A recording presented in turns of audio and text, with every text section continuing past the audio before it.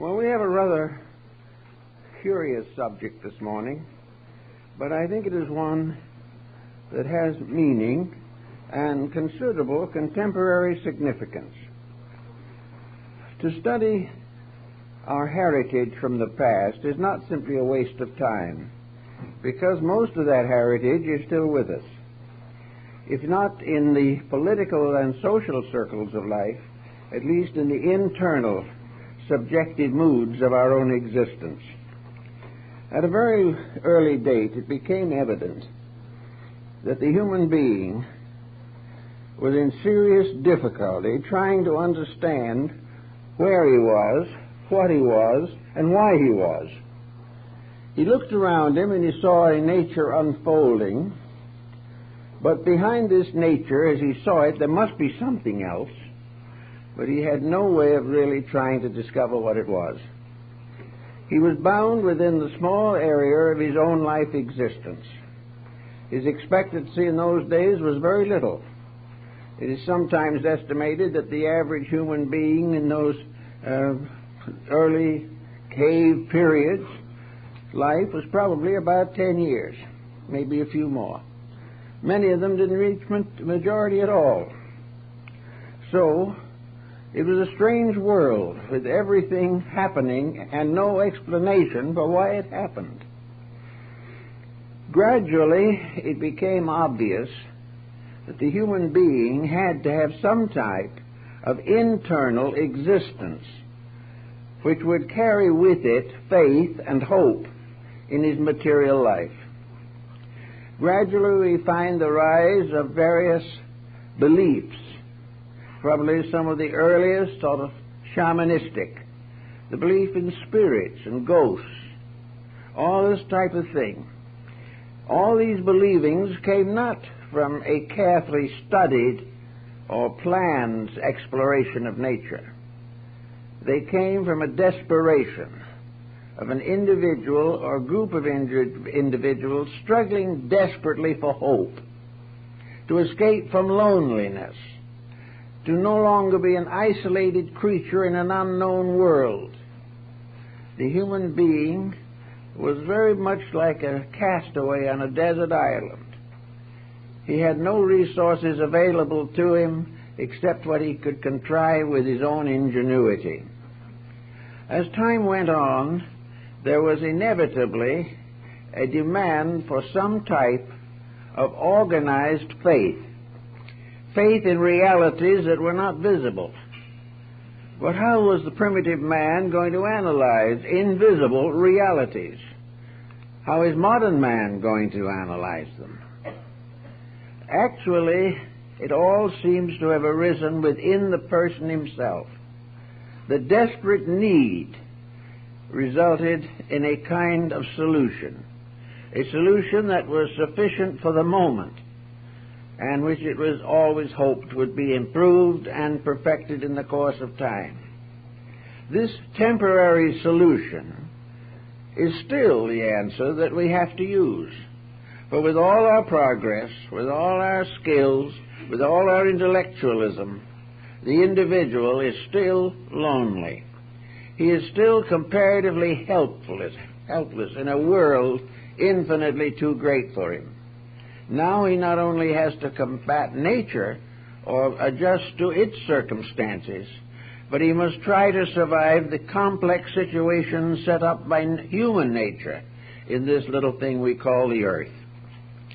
So altogether, our beginnings of faith, hope, and love lie in the desperate need for something that was superior to self, something that was stronger than we are, some ever-present help in time of trouble.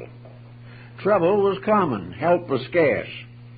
The individual went through countless miseries and misfortunes, but there had to be some hope, something to sustain the struggling creature in its long evolutionary path.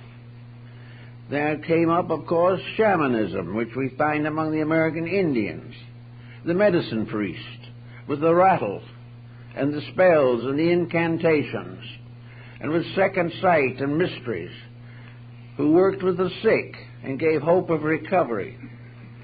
Then in other parts of the world, other types of help gradually evolved. But these different forms had their foundation in the human demand for hope. And the only way he could find hope, apparently, was through a strange contrivance with familiar and apparently hopeless elements. The American Indian in the Southwest, for instance, was very much concerned with creating charms, various good luck symbols, protective symbols. And yet he had no way of knowing, really, what would protect him, or where he would find anything that was sufficient. So he made a move that has become universal. He said, here is a pretty little pebble. Here is another pretty little pebble. These little petals and stones and flowers and so forth are pretty. They're nice. But in themselves, they can't do any particular good to us. But now comes magic. If we took two of these objects and put them together and tied them with sinew and painted something on them, they suddenly became medicine. Magic was bestowed upon a combination of factors, where it was not regarded as existing in the separate elements themselves. As a result of this, it gradually dawned on the human being that almost any combination of circumstances which he could contrive, if brought together, had a new meaning, a meaning that might contribute to his own survival. We know also that in most ancient peoples, there arose a class of medicine priests, of sacerdotal spiritual leaders. These became the foster parents of humanity. The simple people depended upon these leaders for hope. And it became obvious that for some mysterious reason, these leaders produced remarkable results. These people, these medicine priests, apparently perform miraculous cures. And even today, on some of the Indian reservations, white people in trouble sneak over the border and try to get an Indian medicine man to help them. They have more faith in him than they have in their own physician.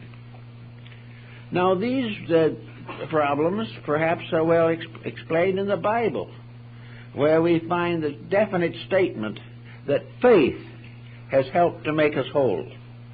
Something to believe in, something that has hope, is a source of physical help.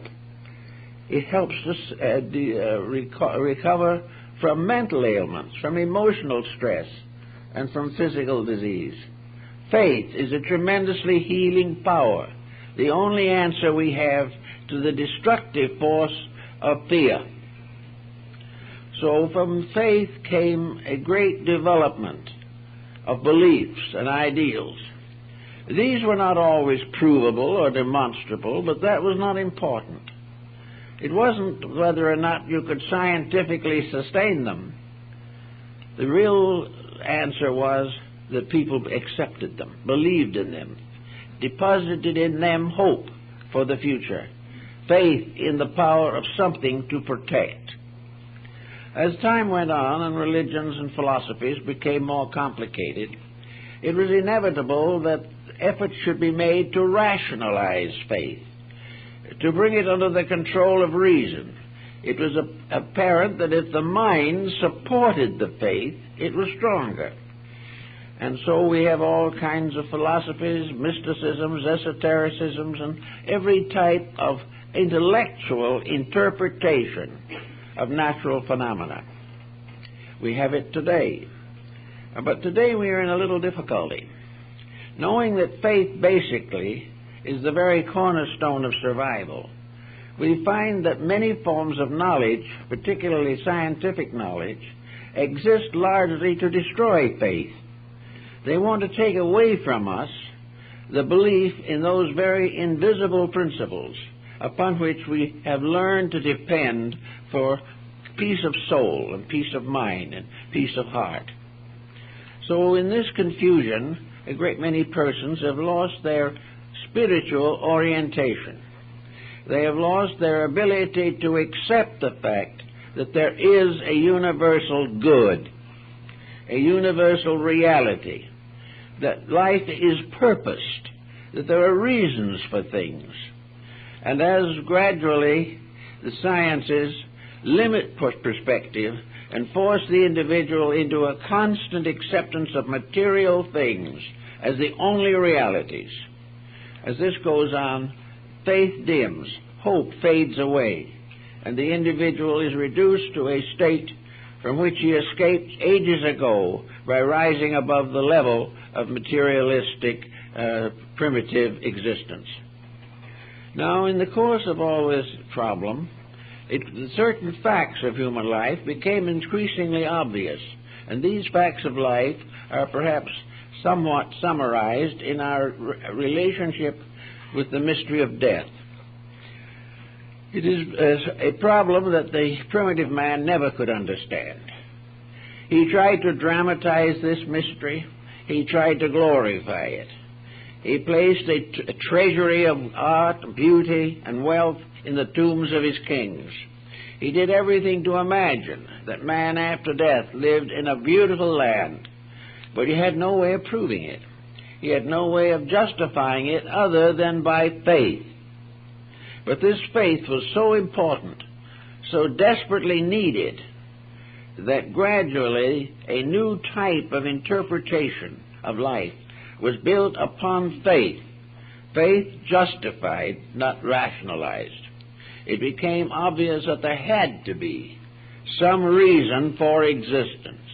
Materialism destroys that reason. Idealism supports that reason. And faith lingers and clings desperately to support, to something to make things better. Omar summarizes it in one of the quatrains when he says, "Strange is it not, that of those myriad few before us passed the gates of darkness through, not one returned to tell us of the way that to discover we must travel to."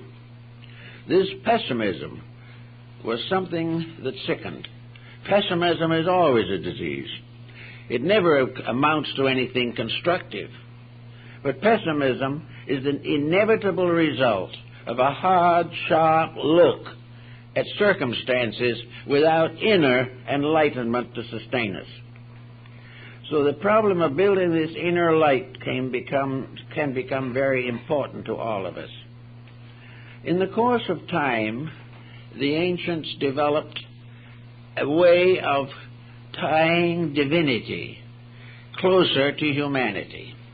It was rather obvious to most people, even when they were comparatively savage, that no deity could listen to all the prayers of mankind, could listen to the 2 or 3 billion prayers that go up now every day to some gracious providence for help, for something to build hope upon, something by which the individual escapes the isolation of his own insufficiency. So gradually the invisible world was organized, not by proof, but by necessity. This organization did, however, result in visualization, for the dreams that the individual had about the invisible world behind him and beyond him gradually came through in sleep patterns, resulting in an elaborate symbolism of inner survival. This is found in practically all the esoteric arts and sciences of antiquity that have descended to us. They have developed symbolisms of hope, symbolisms of survival, symbolisms of transformation, by which the suffering and ills of society can be transcended. In this particular phase of the subject, therefore, we have gradually enlarged the concept of God. We enlarged it in one way and reduced it in another. Certainly we do not have the thousands of deities that arose in Oriental religions. But we do have a realization that there has to be something between man and God besides space. That this space, this interval of quality between our state and the divine state simply cannot be a vacuum. That in some mysterious way the divine operates in the mortal existence. And in order to operate, it must have some instruments of operation. So we gradually developed in ancient times a belief in tutelary deities, godlings of various kinds, deities of agriculture. The Romans had gods that lived under the kitchen's floor to take care of food. The Egyptians had their deities who plowed the fields of Amentet after death. Everywhere there were godlings and spirits that came to help or to be present. Folklore is loaded with these concepts. Where did they come from? They were not really simply projects of imagination. They were the visualizations of hope, of faith, of the realization of a need, and an inner conviction that there must be somewhere something to meet that need. Now, we're talking about long ago, but we are not talking about things that no longer exist. The needs of our ancestors are still exactly the same as our own. We have made practically no progress in the area of the fulfillment of internal needs. We have gradually tried to assume that they did not exist. We have tried to limit existence to a single life. We have tried to assume that everything is accident and that all traits are hereditary. We do not have any solution to the great hunger of the human being for inner strength, for the power to meet the pressures of a world around him constantly betraying the world within him. In this emergency, we find, therefore, in every major religion of the world, a development of intervening deities, beings of various qualities that existed between the final ultimate theology and the common mortal life of man. In Christian philosophy and religion, these have generally been called angels or archangels. They were messengers of the divine. These, as messengers, became very important. They brought the legends and mysteries of faith necessary to the fulfillment of spiritual realities. There also arose the negative counterpart of these, for as the messengers came from above to bring light to man, so below human beings rose to high degrees of spiritual development, and saints and heroes began to intercede for human beings before the throne of deity. So a network of intercessions was created, a network of hope finally more or less justified by a network of speculations. Now, as time went on, these speculations became more and more firmly established in the human mind, until in many instances these are no longer speculations. They are now traditional facts that have come to us through the wisdom of our ancestors. Now, maybe these facts are more factual than we like to realize, because actually our best instrument to discover the facts of things must lie within ourselves. It is our own insight that is the nearest to truth that we can ever have. We can't find this truth out in the desert somewhere unless it stimulates insight. Unless something comes from within ourselves, the larger work cannot be perfected. In some cases, we have the rise of various orders of deities, such as those which we find among the American Indians again. And even now, in their religious rites and rituals, the Ketchinas come from the mountains, and the human being wearing a mask and with certain ritualistic accompaniments, is considered to be a temporary god. And this faith is still held firmly in the American Southwest. It is held in Asia among the shamanism of Mongolia. It is still held in many parts of the East, even among highly civilized and highly skeptical peoples. The belief, the realization of the mask cult is very strong, and probably will be for a long time to come. I remember when I was up in the northern end of India towards Darjeeling, that a group of Tibetan dancers came down to give a performance for the strange visitors from afar. Among the dancers was a little boy, probably 5 or 6 years old. Everybody loved that little boy. He was so charming and had such a quaint way of living and thinking, and wore the cutest clothes imaginable. He was like a doll to most of the people who saw him, who came from outside of India.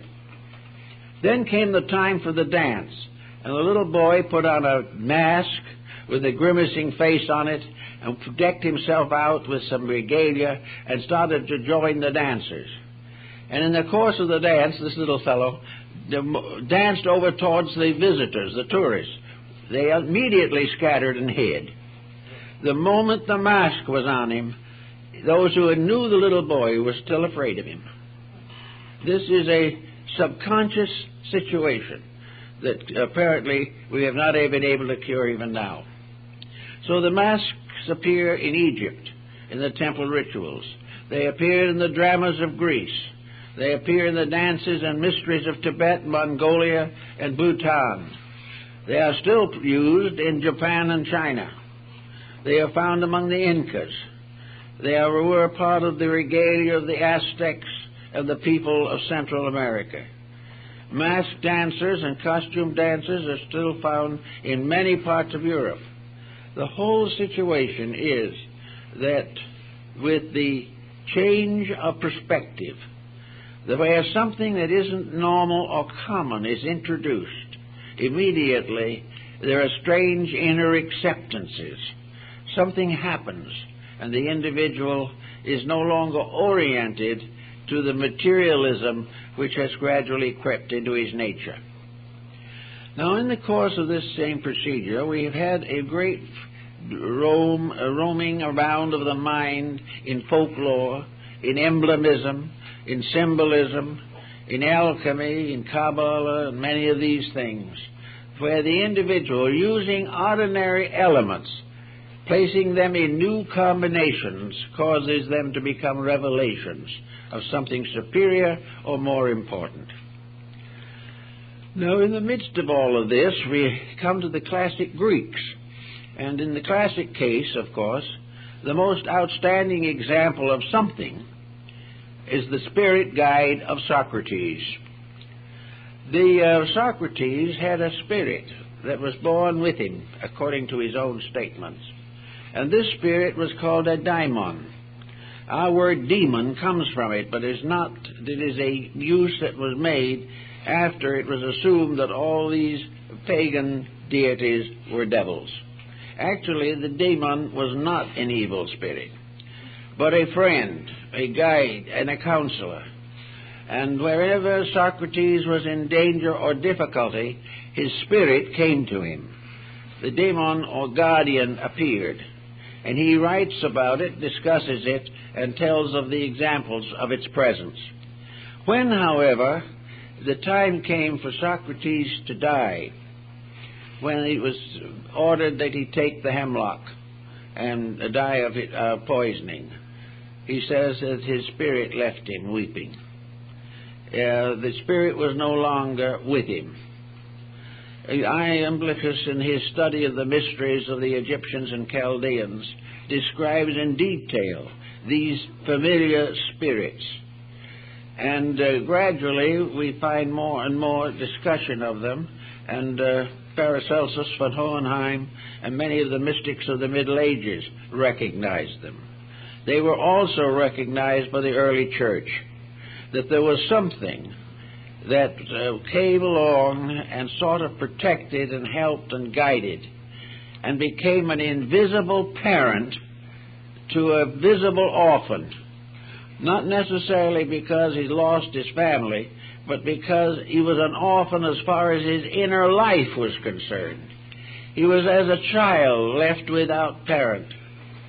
He was alone in a world, and he needed mothering. He needed someone to lean on. He needed something to strengthen and protect him in his efforts to live a good life. And so out of this came the concept of the guardian angel. The guardian angel, according to the stories about it that have come down to us, came into birth with the person itself. The angel came and remained with the person throughout life. And then when the person died, the angel appeared to testify before the throne of deity of the virtues of the person it had protected through the years. Now, this concept was never officially part of the Catholic or early Christian church, but it was said to be of the mind of the church. That is, it was accepted. A feast day was set aside for it, and as early as in the 4th and 5th centuries, it was discussed by the early church theologians. The direct source of the concept may have been the various nymphs and spirits of the Greeks. Also, the various guardian spirits and beings that protected the Egyptian living and dead. The direct form of it seems to have originated in Chaldea or Babylon. But there is no religion in the world of any importance today that does not have angels. They are found on the Buddhist monuments and in the beautiful Buddhist paintings and in the various statuary. They are found in China, in India, and Burma. They were very important in Persia. They occur frequently in the literature of the Orthodox Jewish faith. They are part of the Christian story, and they find them arising wherever the human being has been in the urgent need of help. They are a very essential part of the basic philosophy of Islam. So everywhere there are the beliefs in these beings. Beliefs that there are beings that can help and can stay with the individual throughout life. These invisible beings are sort of guardians, protectors. They are foster parents. They are the proof beyond all doubt that the human being is never left without guardianship and without love. These beings are a kind of mysterious benefactors. Sometimes they are regarded as having come from some great heights beyond human understanding. In the Christian and Jewish concepts, the angels are represented as winged because they are constantly able to travel inconceivable distances to fulfill the needs and missions. They are also bringers of annunciations. They are revealers of great spiritual happenings. They are the sources of visions and all kinds of spiritual experiences. The artists of the Renaissance and earlier have made some magnificent paintings of the guardian angels and of the angels of the presence. And the ancient countries believed that they had angels that guarded their countries. And it was long believed in the Jewish people that Michael, the archangel, was the guardian of Israel. All these different beliefs finally came down to a problem of seeking some form of rational explanation for them. To have a belief that goes all over the world, accepted by some of the world's finest minds, that is not provable or demonstrable in terms of fact is always a difficult situation to face. And yet it has not interfered markedly with the belief in these beautiful beings who are the particular custodians of the divine love, sharing it with mortality and bringing it into the world. The Egyptians gave us some psychological clues to this situation. And also we can come down now to the physical problems of today to see if we can understand the psychology behind this particular situation. Perhaps best expressed by one of the mystics of Europe, namely that where there is a great necessity, that it must be filled. It must occur if it is necessary. And where there is a great need for some form of spiritual security, it is certain that nature bestows it. The only thing is we are not quite wise enough or not open enough to understand what is actually happening. But here today we are in a world of lonely people. People who are losing faith in themselves, losing faith in their society. Fear is becoming one of the most common of all emotions. We are more lonely perhaps than any time in the last 2,000 years. But we remember the journey of man as described by Plotinus, where he said, life is a journey of the lonely to that which is alone. In other words, the individual goes to that which is the final supreme end of all existence, deity. And that deity in a strange way is also alone, having nothing to depend upon except its own internal eternity. So in this phase of the matter, it is natural and was natural throughout all the crowded and the suffering periods of history for humanity to build some kind of an image of faith, of hope, of charity, and to gradually lean more and more upon this without really knowing what it was all about.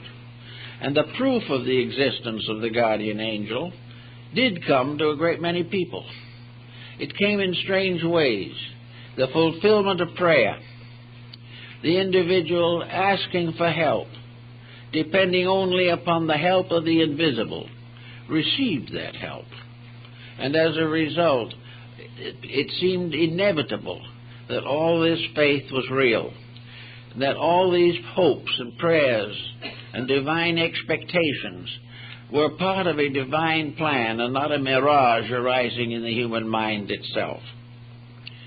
Actually, of course, there is no doubt in the world that the great benefit of the belief in the guardian angel was the fact that it strengthened character, that it provided inducement for virtue, that it made it easier to understand, easier to bear burdens, and to realize that no matter what happens, or how often it happens, or where it happens, no one is ever alone.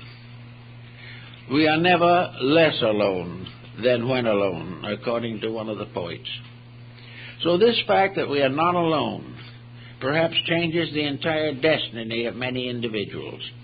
They suddenly feel themselves to have a strength that is not their own, a strength that is supported by a divine edict, by a divine presence, by something like an invisible mother or father that walks with them, that stays with them all through life.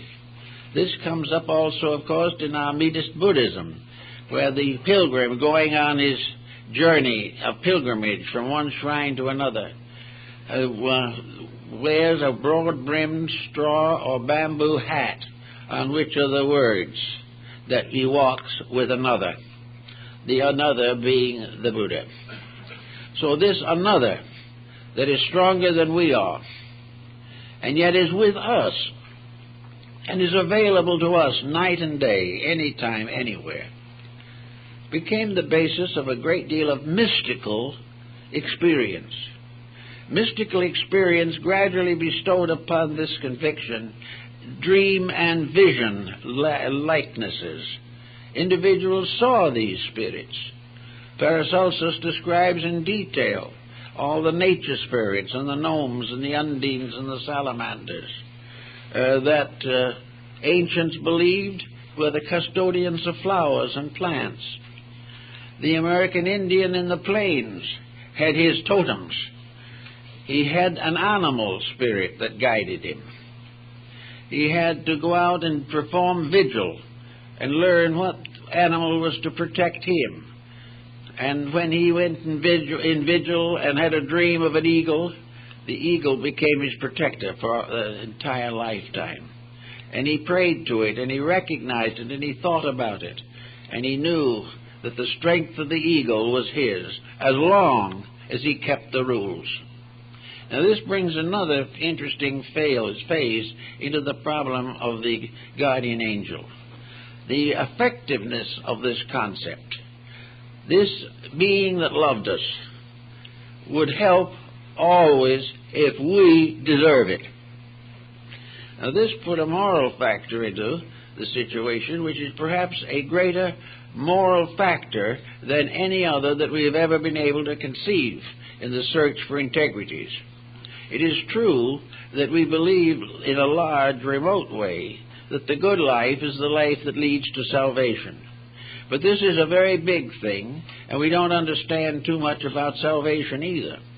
But what we do realize or feel is that if there is something that is taking care of us and loves us and will take care and protect us if we keep its laws, and this is all right in our own hearts, in our own houses, in our homes, everywhere where we go, there is an immediacy about it that seems to have a tremendous power of help. And, of course, there's another factor in the concept of the guardian angel. This angel knows everything that we do. Therefore, we may think we can hide, but we can't. We cannot perform in secret any act that the guardian angel doesn't know about. And sometimes children will actually ask the guardian angel to look the other way, but there's no proof that it does. The idea, therefore, is that there is a companion sent from heaven who loves us, who constantly guides us, who helps to make difficult problems more simple. And when the time comes for us to leave this world, we will then find that this angel has stood for us in heaven and has witnessed our virtues before the throne of the Almighty.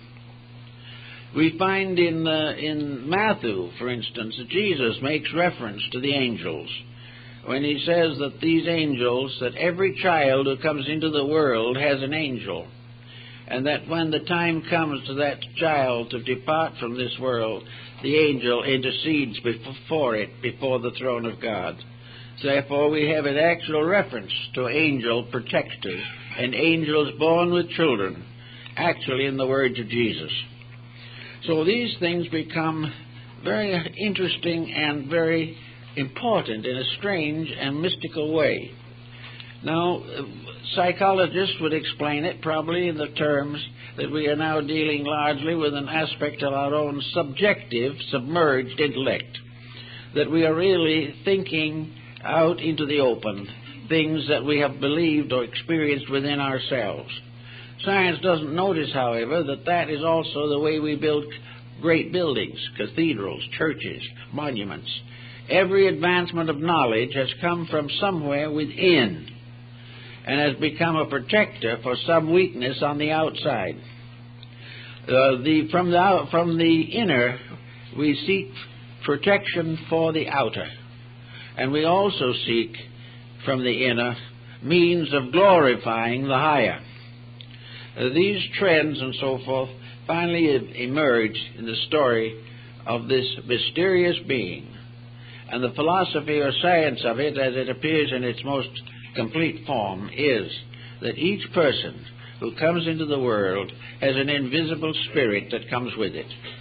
That this invisible spirit goes along through the years, guarding, guiding, and leading, taking on the responsibilities of parents when the child or person outgrows his physical parents. And if for some reason the physical parents are not available or not useful or not concerned, the guardian angel starts serving even at the time of birth itself. And it never leaves during life. and it remains to the very end and guides the individual into the world beyond. In a sense, the guardian angel becomes, therefore, also the angel of death, the power that leads the person into the other life and bestows peace upon it in transition if its moral character has been correct. Now, it wasn't long, however, before the concept of the guardian angel began to have other aspects. If this good spirit was always with us and was always working for us, why do we do so many naughty things? Why doesn't the guardian angel keep us in virtue all our lives? Well, this is a question that theology has never been able to solve in the problem of creation itself. For theology has always been confronted with the Christ and the Antichrist, with the good and the bad. And so in the doctrine of the guardian angel, it was assumed that actually there were two of these powers. One good, as the Greeks pointed out, that went with you to do all that was wonderful and beautiful, and one lurking that would take over if you were wicked and make life completely miserable for you. Now here we have the problem of Goethe's Faust and Mephistopheles, the spirit of evil or negation, which, however, was actually a spirit of retribution by which we ultimately learn to outgrow our own mistakes. But most medieval people, and particularly in the periods when magic, sorcery, and demonology were prevalent, believed that there were two of these beings. The good spirit they called the guardian angel, and the bad spirit they called the guardian on the threshold. And the guardian on the threshold was a mysterious monstrosity which each individual had to rise above before he could pass to a better life beyond. In other words, this was more or less an embodiment of karma, the type of karma that the individual suffered from as a result of his own misdeeds. And the guardian on the threshold was in control or in command of the imperfect life if it was bad enough to deserve such punishment. And then it was the one that took over and took the life back into the material existence again and started the karmic cycle once more. But in the ancient Egyptian and Greek mysteries, there were two guardians at the pillars of the temple. One was this beautiful spirit, very often in Christian art represented as holding an anchor, and the other was the spirit of the guardian on the threshold, a more gruesome type of thing, a part animal thing, which was there to test whether or not the individual was worthy to go on to a higher life. These became parts of symbolism and ritualism, and are found in many different beliefs over periods of time. It must be fair to say, however, that the dweller on the threshold was never as popular as the guardian angel, but it was something that also played a part in man's moral life, because if good protected him, evil dishonored him. And the most important point was that death did not end either. In some mysterious way, what we are survives life on this material planet. Therefore, the idea that we could escape by becoming eternally unaware, if we would simply cease to exist, was something that the ancients couldn't contemplate without asking certain relevant questions. One was, if it is possible, or if it is inevitable, that we cease, then there is really no explanation for why we exist at all. There is no possible idea sensible to man that even in his own limited perspective he contemplates that would put a situation such as we have here and end it with oblivion. We can't imagine the long and painful years of living, the consecrations and dedications, the virtues and the vices, the values and the mistakes, that all ends in nothing. The human mind just couldn't contemplate that. It required a scientific education to be an atheist. Without that, you just can't make it. But if there is something beyond, then that something is worth thinking about. It's also worth striving to understand.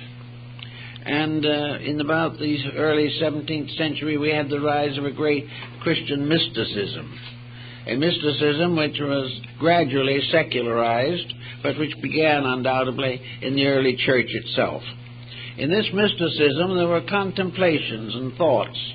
We had experiences such as those of Emanuel Swedenborg. We had the rise of Spiritism in many forms, and finally of spiritualism itself. All these things were man reaching for hope. During World War I, a great many families were disrupted by the loss of a loved one. Immediately, there was a rise of interest in spiritualism.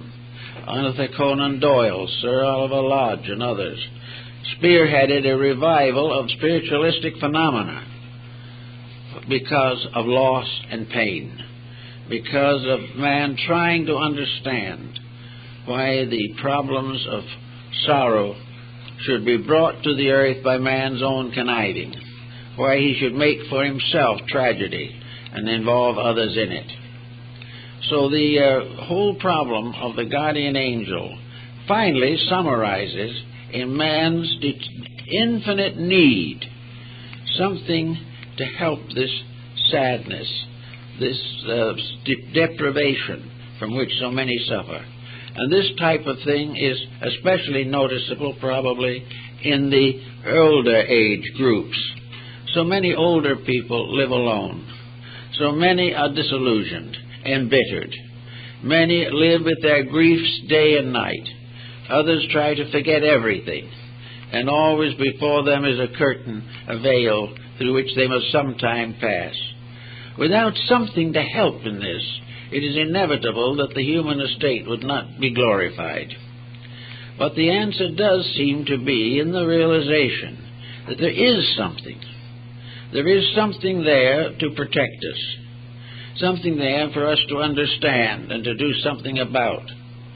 And little by little, it was introduced into the fact that in some way this guardian angel could communicate with us.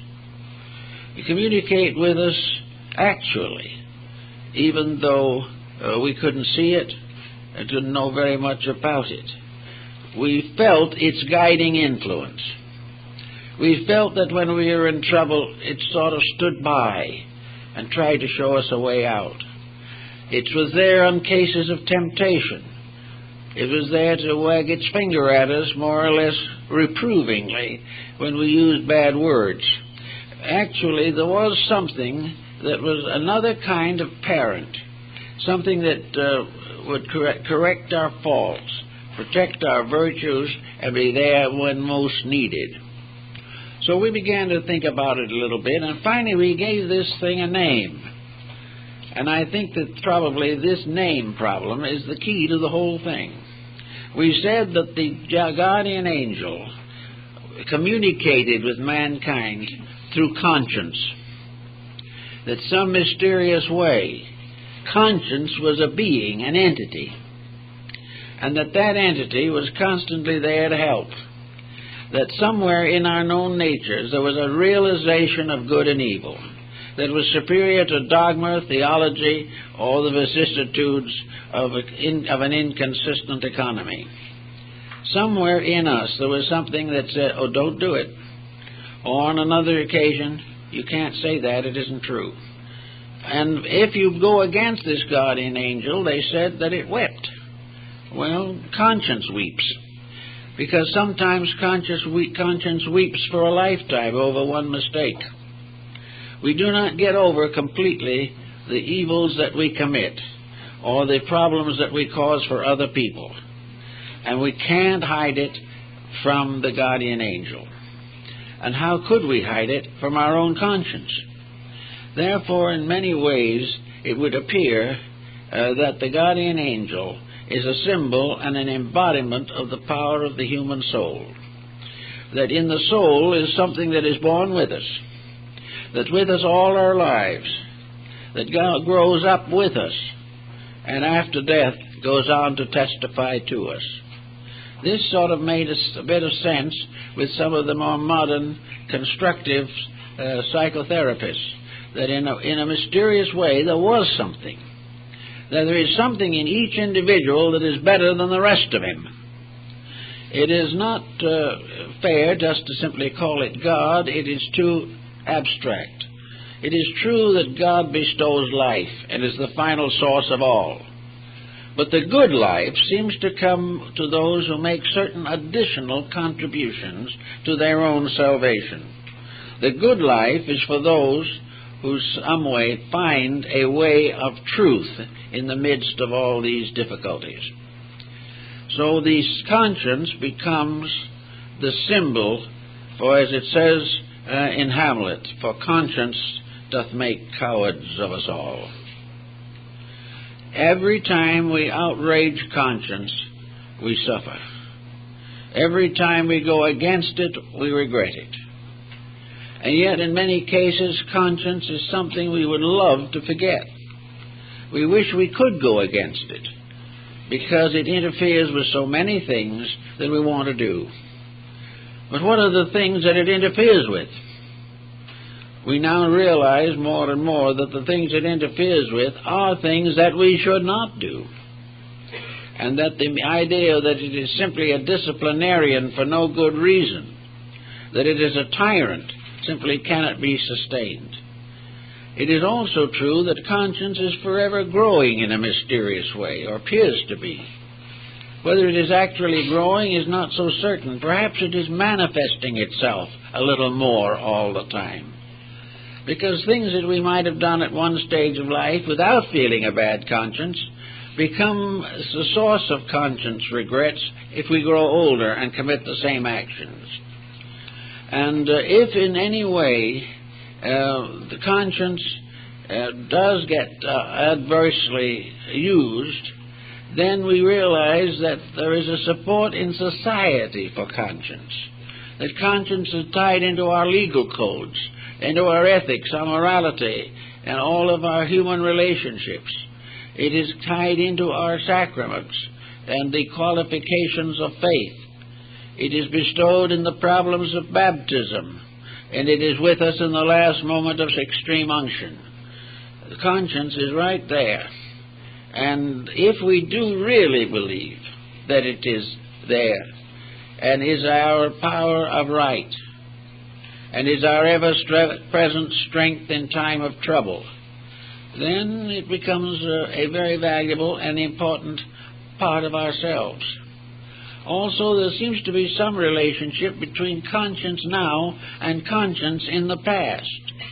We seem to be born into this world on different degrees of conscience levels.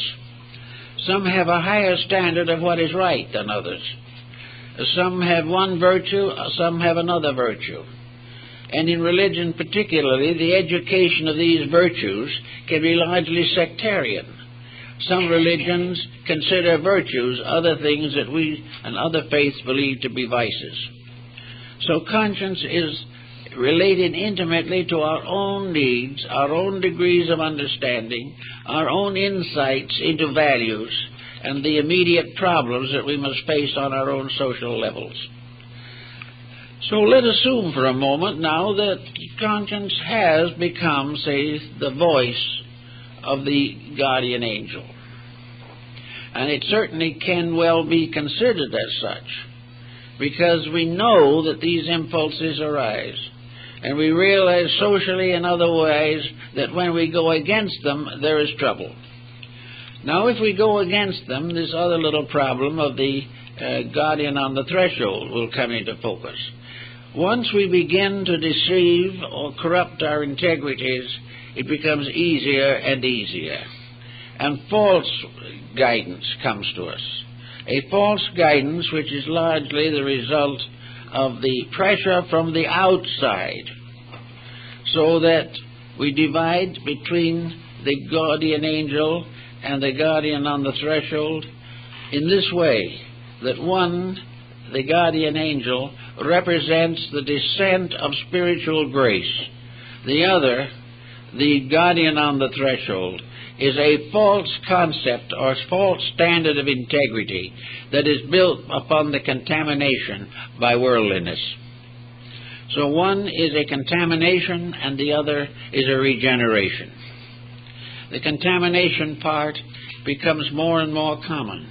But as we watch around us, we see that it is always a spirit of decline. It is always something that is destroying rather than helping. We realize how war destroys, how crime destroys, how degeneracy destroys. And we know that the appetites to these things do not originate in God, nor do they originate in the good angel or the guardian angel.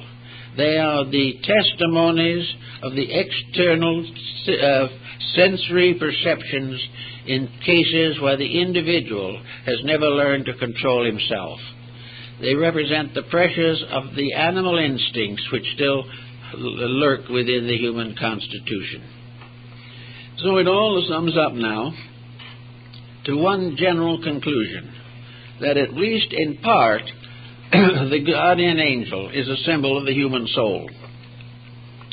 The soul itself is that power of good which determines our integrities, which guides us and leads us through the issues of life. The soul is something that we can all depend upon. We can depend upon it for all of the strength that is necessary to face the problems of the day. We are never without proper guidance. We are never without the ability to find the way to do things.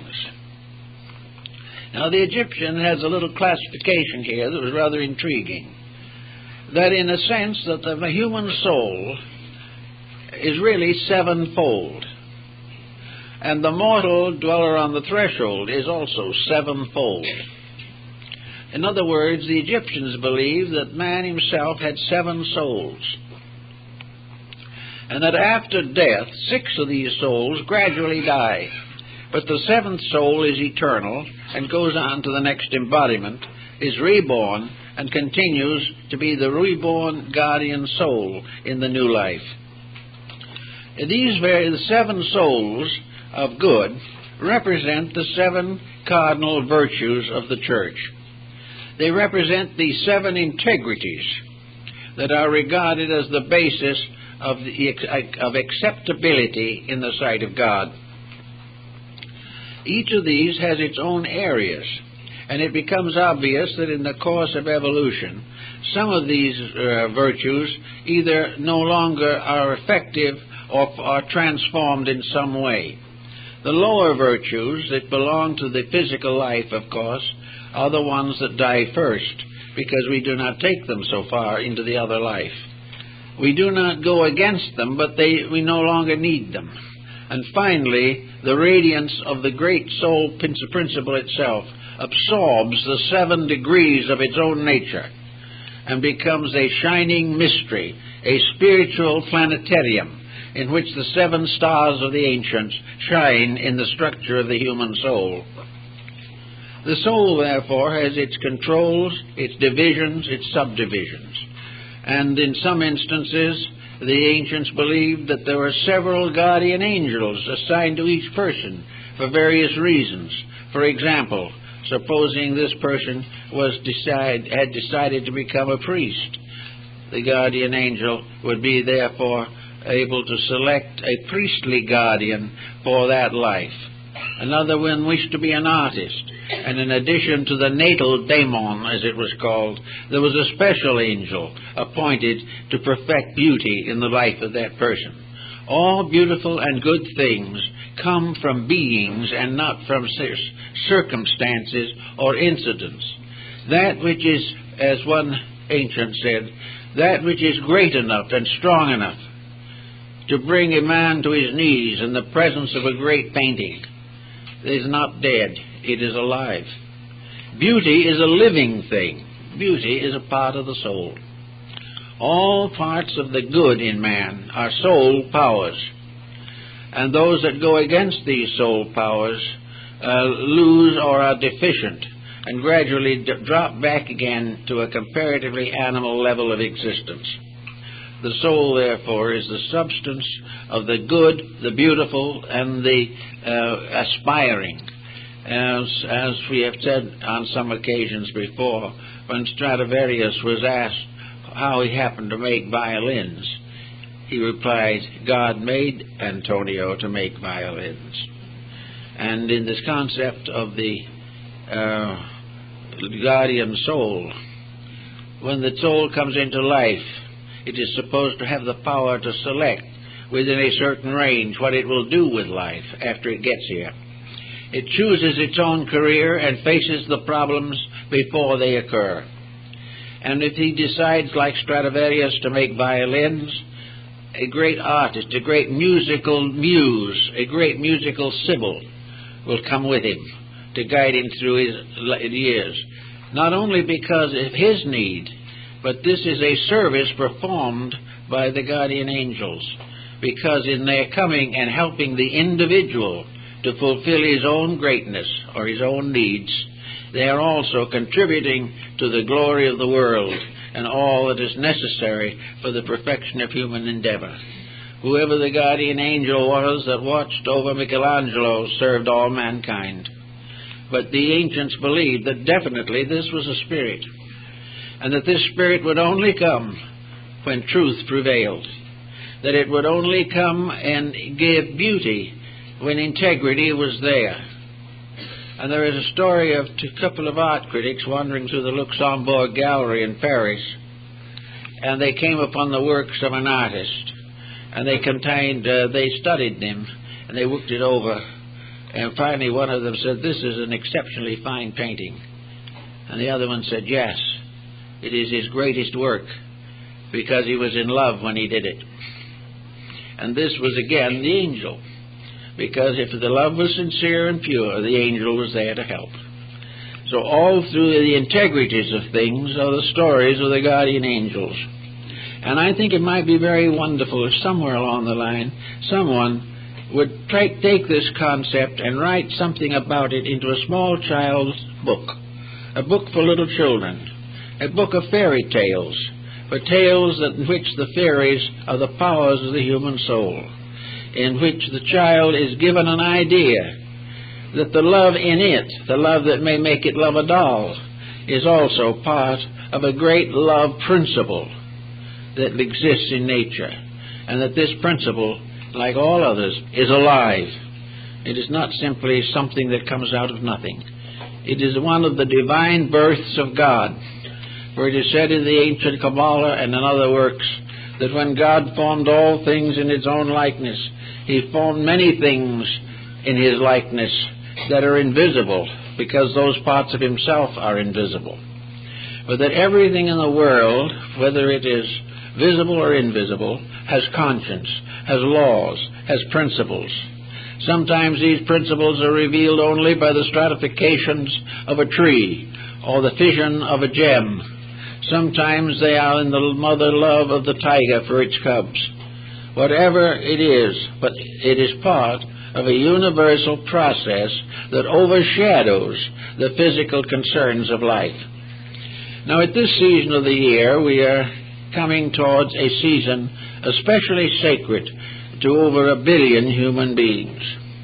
This season is one in which the concept of the guardian angel may be most interesting, for nearly always the Annunciation was represented as bestowed or communicated by the angel Gabriel.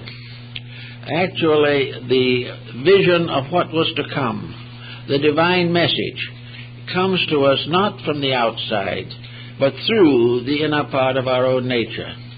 And the soul is definitely the link between the invisible causes of things and their visible consequences. The soul, if studied scientifically, may be a problem in vibration. The vibrations of things tell their virtues and their vices. Therefore, if a negative emotion or attitude arises, damage is done in the magnetic fields of the human body. We are all living on vibration in one form or another. We may call it energy, we may call it vitality, but actually vibration is the source of our lives. It maintains everything that can possibly happen, and its rates change as we change. Vibration changes with every thought that comes into the mind. The study of the magnetic fields of bodies proves conclusively that the moment an individual becomes selfish, the light around him changes, and one who can see that light knows the selfishness has moved in. Now, selfishness, of course, is toxic. All negative vibrations are toxic. Everything that we shouldn't do and we insist on doing is a damage to the whole composite nature with which we were endowed. Everywhere, however, where a noble or beautiful thought is fulfilled, the vibration clears, the lights brighten, the soft glows continue, and in a strange way every cell in the human being feels better. It is better because the magnetic field is wrapping it in light and not in darkness. So it is the right of every creature and every being to improve for the sake of its own peace of mind, its own health, its own success in life. And the vibrations of the guardian angel can reach out into our physical existence also. The guardian angels make us better to live with, kinder in our works. They give us more patience, understanding. They have visions of better things than we would normally contemplate. And all through the years of life, if we follow the footsteps of this spirit guide, so to say, we will achieve a great deal more. The guardian angel, of course, is not a deceased relative. It is not a spiritualistic phenomenon. It is not something that simply carries on from the other side, a continuance of this material life. This is another type of spiritism entirely. The guardian angel is part of the causal nature of existence. It is part of the infinite plan in which we live. And so if we can, on these occasions, understand this, it may help us to also appreciate more completely the wonderful season of Christmas in which we are now coming. A Christmas which is being blurred and damaged because we are not listening to the voices of conscience. We are not really trying to do what the guardian angel would have us do. Now, there's a grave question as to whether the guardian angel is much interested in prosperity or is much interested in extravagant gift-taking or making. It would not be this at all. The guardian angel's rejoicing comes with thought, with love, with sincerity, with devotion, with self-sacrifice in causes greater than ourselves. The guardian angel doesn't want us to give something we have. It wants us to give something we are. It wants us to share a life with someone or with something, to reach out and touch that which is in pain or sorrow and do something about it. The guardian angel becomes the spirit of charity, and which is just one of its attributes, one of the virtues which it represents. And everything that is beautiful, everything that is good, finally, in its source, becomes an aspect of this mysterious being, this power of good that lives with us, works with us, suffers with us. And there are old pictures and old symbols showing the guardian angel weeping because of the failure of the person to accept the challenge of integrity. And other countries and other parts of the world have found different ways of representing these powers, but all in all, there are not too much difference in them. They are impelling the person constantly to the accomplishment of something. It is the guardian angel that impels some people to become members of the clergy. It is the guardian angel that makes some people parents and good members of a family. And it is the guardian angel also that wants to see that the little one born into the world is born into a happy and loving family. It wants to have the parents feel its presence from within themselves. The true father and mother will be the one whose impulses and urges are those of the guardian angel, that they have accepted the guidance and guardianship of a life. All these very sensitive, gentle things belong to a way of life that's hard for us to understand. And it's also very difficult for us not to assume that these things are antique or moribund, or that they don't exist anymore, that we're not expected to do these kind of things. They all belong to the past. Well, there are a number of ways in which the past, in a strange way, was more beautiful than the present. Now, we all know that in the great evolutionary course of things, the past was necessary, that we had to leave it behind. But there is no reason why any of us at any time should leave behind anything that is good that was ever in the world. Because all this good is locked within the concept of the guardian angel. It brings with us the wisdom of the past. It gives us the insights and the moralities and the integrities of long ago. It bestows the impulses to dedications, to self-sacrifice. It creates the people like Mohandas Gandhi. It also creates the Abraham Lincolns. These are people living by virtue of the soul within them. Each one has gradually revealed out of its own life the workings of the guardian angel. And all guardian angels, when they work, transform people into guardians also. The guardian angel was the power that manifested itself in Lincoln when he became a guardian of a new way of life in this country. The guardian angel always works through service, through giving, through sharing, through contributing various virtues. In the ancient times, the people like Pythagoras had their spirits. Pythagoras was regarded as an embodiment of Apollo.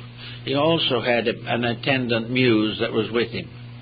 Each of these people, according to legends, were guided by mysterious beings that accompanied them. It was a muse, or it was maybe a guardian angel, that appeared to the Emperor Julian and told him to take the purple. He only reigned for less than 2 years, but the angel told him that was his duty. Others have probably inspired men like Luther to retire into banishment and spend his life translating the Bible. But wherever there is a labor to be done, it is the progress of the soul in man that makes that labor possible. Growth comes from the soul, not from the mind or the body.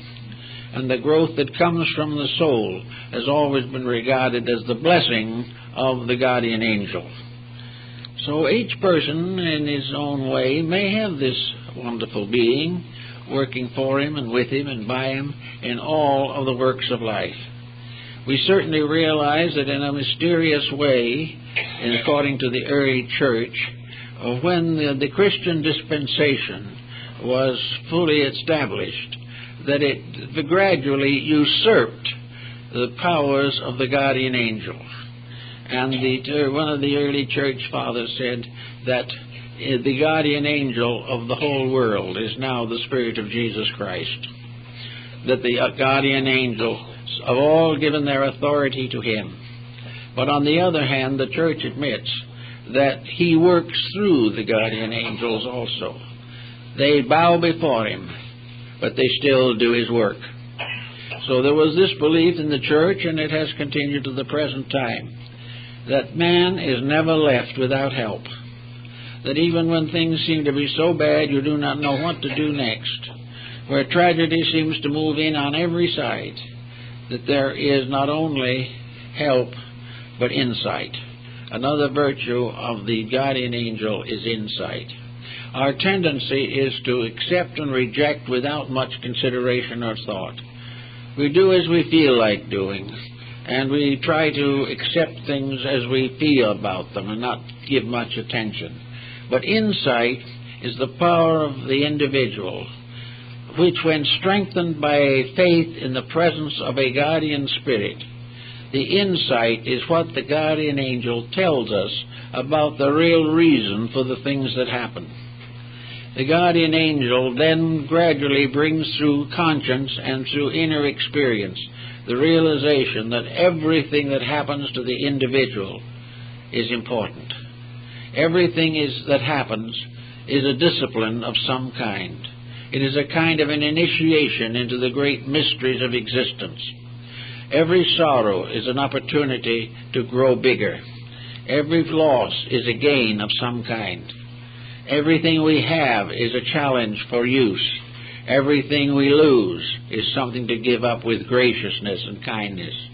Every friend is to be cultivated. Every enemy is to be reconverted into friendship. There is nothing negative to be left unchanged, nothing that is positive to be overlooked. This becomes perhaps the greatest of all Christian disciplines. It becomes perhaps the fulfillment of the whole story that we recognize in the life of Christ. Christ represents to many people some being from God who came to protect people, to save humanity from the weaknesses of their own natures. And this process of saving is not to be fulfilled or cannot be fulfilled unless the Christ in you performs the labor. And in a sense, the guardian angels are the aspects, ministers of the Christ power in man. And they follow the commandments of the New Testament and of the Last Supper and the Sermon on the Mount. For the guardian angel tells us to keep the rules. The guardian angel says, forgive your enemy. Now, we don't have to forgive the enemy. We have the power of limited determinism, as St. Thomas Aquinas called it. We don't have to forgive the enemy. But if we do not forgive the enemy, we have lost contact with truth. Something is lost in us. Something has been done that has defiled us. We have not fulfilled that which our highest spiritual dedication should make necessary. We have allowed personal things, animosities, antagonisms, jealousies, revenges to take over, all of which are abominations, as they are called in the Bible. Therefore, that we all are trying to do is to find the courage to follow conscience, to follow the integrities of life, and to go on according to the spirit of our faith, a spirit which depends for its perfection, its manifestation, and its fulfillment upon us. And in that moment we say, I can't quite make it, I'm not strong enough, there's too much pressure against me, I'm just not big enough to do it, I'm not strong enough, I'm not wise enough, I haven't enough insight to forgive this person who has injured me so long, I can't get over the grief or the grudge or something of this nature. Well, if we are perfectly quiet under those conditions and just let nature have its own way, the guardian angel will help. It will come in as the period of conscience. It will kind of reveal to us all of the elements and factors that are necessary to a proper adjustment. First, it will calm the antagonisms. It will help us to realize that these attitudes are not of God, but belong, if to anything, to the anti-God or antichrist. That there is nothing to be gained by perpetuating evil. And then perhaps we will say to the conscience, but I'd like to, but I can't forget. I can never forget what has happened. And the guardian angel says, don't forget. Understand. And if you do that, you will probably find that you can transform the injury into soul power and soul growth. And when you do that, the guardian angel will pat you lightly on the back and let you know that you have succeeded in something. So it's kind of nice to think about the idea that there's someone around that is on our side of almost anything, as long as we are on the side of truth. If we can be on the side of the realities of life, there's always something that's with us, something invisible, but something real. Perhaps we want to call it the higher part of ourselves. Perhaps we want to think of it only as the soul which we have received from God. Perhaps we'd like to think of it as an elder brother somewhere, or an older sister who's kind of watching over, or a kind of spiritual parent who never fails. But whatever we want to consider it, the belief in a guardian angel has undoubtedly contributed a great deal to the moral growth of mankind. Whether it's demonstrable or provable or not, it is a beautiful necessity. It is something we're all better for believing, whereas doubts and negative attitudes do nothing to help. They do not give us any further strength or insight with which to labor for the perfection of our society or the advancement of our own ethics. It is therefore very good at this time to kind of try to make an acquaintance of this character in yourself. Try to find the guardian angel.